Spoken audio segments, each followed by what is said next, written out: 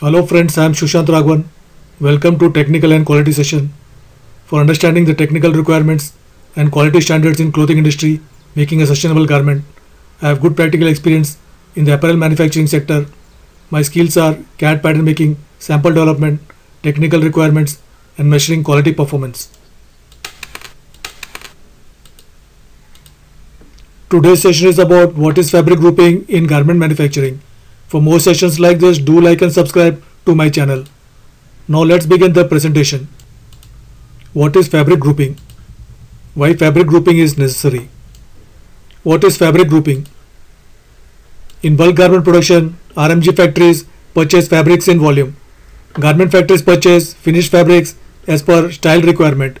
Total fabrics for an order style come in many rolls, as each fabric roll can contain up to certain fabric length. Secondly, the wet processing of fabrics like dyeing and finishing are done batch-wise as per machine capacity.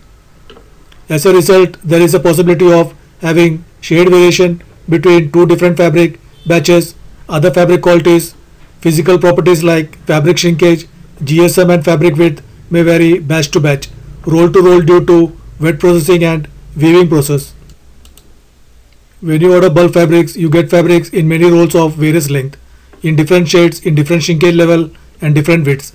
For better utilization of fabric and cutting room performance, factories segregate fabrics and group them according to variable parameters.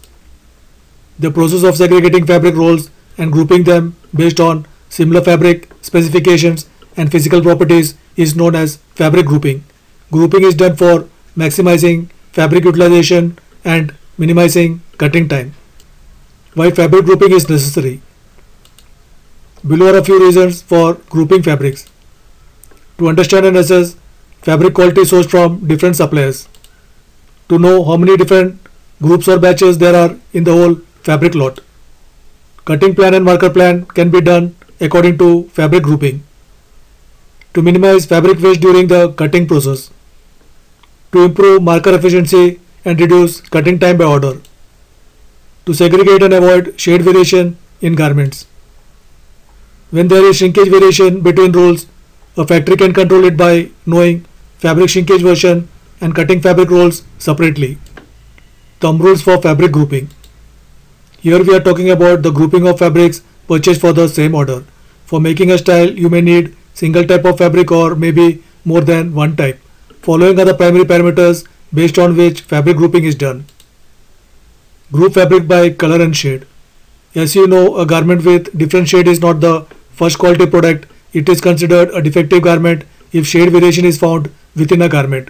Therefore, to avoid mixing of garment components of different shade, fabrics are segregated shade-wise. Prepare blanket with the 8 into 8 inch swatch and write on the backside of the swatches the correct lot number, yards, roll number for identification. Shade band is prepared prior to cutting. Sometimes the shade of the fabric goes out of tolerance of color matching. In such cases, the factory needs to take approval from buyer whether all shade bands are okay for cutting. Buyer may reject fabric shade which falls out of tolerance. Group by fabric shrinkage.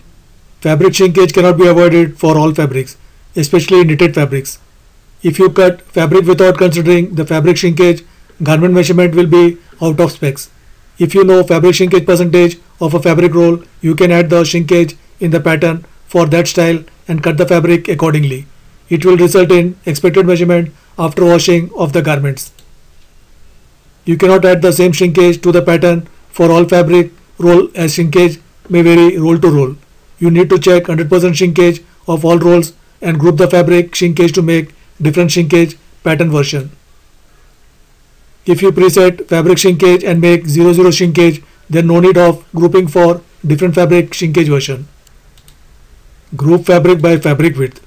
As mentioned above, you may receive fabric rolls of various widths for the same style, so the cuttable width of the fabrics will vary as well.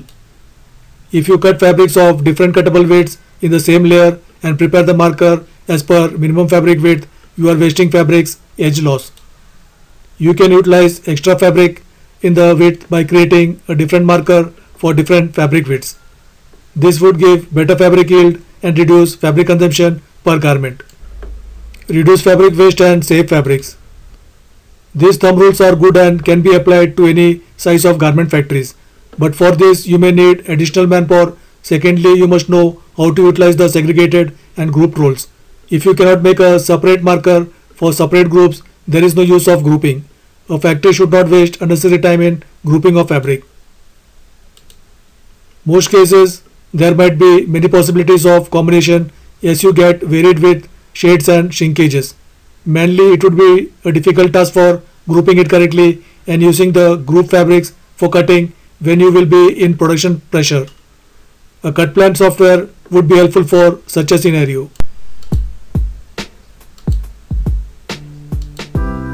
Thank you for watching. For more sessions like this, do like and subscribe to my channel. Please comment your valuable thoughts and don't forget to press the bell icon to get notified when I post a new presentation. Bye, have a good day.